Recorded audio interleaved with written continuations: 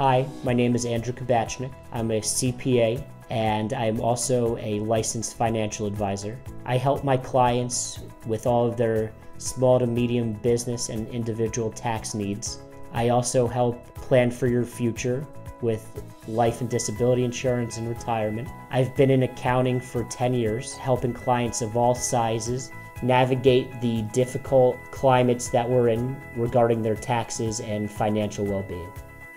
The whole independent contractor versus employee situation has gained a lot of traction over the last 5 to 10 years, maybe, really 5, I would say, where the Department of Labor is really cracking down, the states are cracking down, people aren't properly paying in the unemployment insurance, Social Security, Medicare taxes. It's really become a problem. If somebody even simply claims unemployment, you could end up owing thousands of dollars. You should really always be leaning towards having them as an employee. You can't be setting their hours. You can't really be buying their equipment for them or their computer. You might want to really strongly consider having them as an employee instead.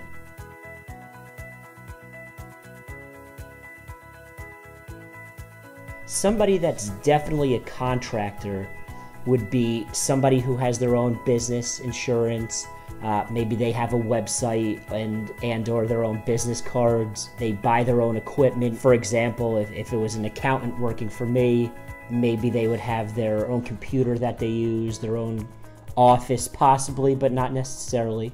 They set their own hours. It could be a set schedule, but it's a set schedule as opposed to requiring them to be in 9 to 5, let's say. It's a schedule you agree upon, more or less, that fits both of your schedules and not necessarily just the employer's schedule. As opposed to an employee is somebody who has a set schedule set by the employer, a set work routine. You buy all of their computers, their video equipment, their whatever the case might be. They fall under your insurance. They don't have their own website. And honestly, I had a client that dealt with this maybe 2 or 3 years ago where they said everybody was an independent contractor. They classified everybody as a contractor when that wasn't true. Most of the people were employees. And so somebody got laid off, went to claim unemployment, and all of a sudden, he's part of a 2 or 3 year Department of Labor audit that he's going to have to pay fines and penalties and back unemployment taxes and payroll taxes. And even more than that, it's a headache for him to get through all of this, only because he wanted to try to save a few bucks and would hope he didn't get caught. Unfortunately, he did, and it's bound to happen at some point, and the longer you wait, the more of a headache it becomes for you, really, and the more expensive it becomes.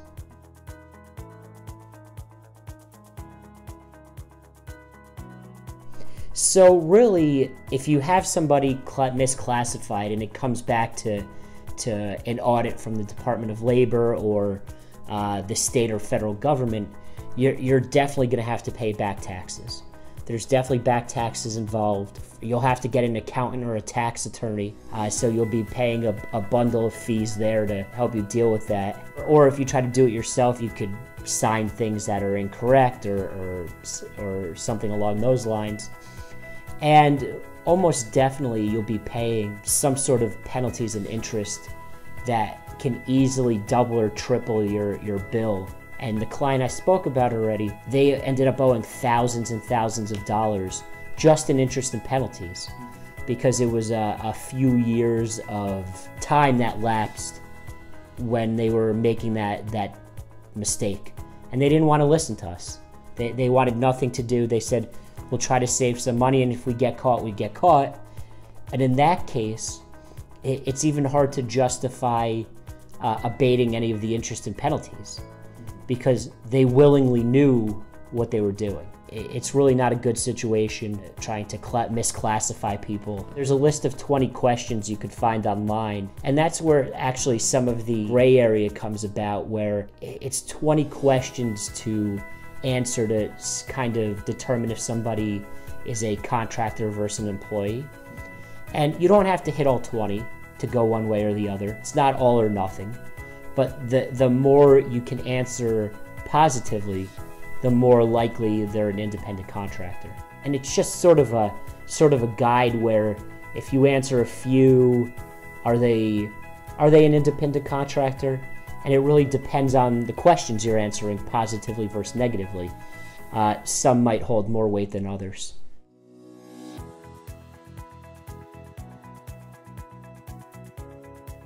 So if you want to correct the situation, what I would do is, first and foremost, work on getting everything that's currently happening done correctly. Have everybody fill out their employment forms, the W-4s, the I-9s. Start working with your accountant or your payroll company to set up everybody as employees. Have the proper taxes withheld and sent to the government every quarter. And honestly, you might want to consider going back and properly doing everything for the previous years. And I say that because that might help you justify getting interest and penalties lowered. If they were to come back and audit you and you have to deal with it that way, it could create more problems than it's worth trying to save for the past years. Of course, going forward, you fix it, but going back, you might want to consider amending previous years, and it creates its own headaches because people might need to refile. So you really have to kind of weigh your options there and speak with your professional accountant and determine what the best method is for you to get current with your payroll taxes and properly classifying your employees and contractors. If you have any questions regarding your accounting or tax needs, I can be reached at 973-879-9111 or akabatchnick@gmail.com. I'm conveniently located with offices in North and Central New Jersey, Westchester County, and New York City.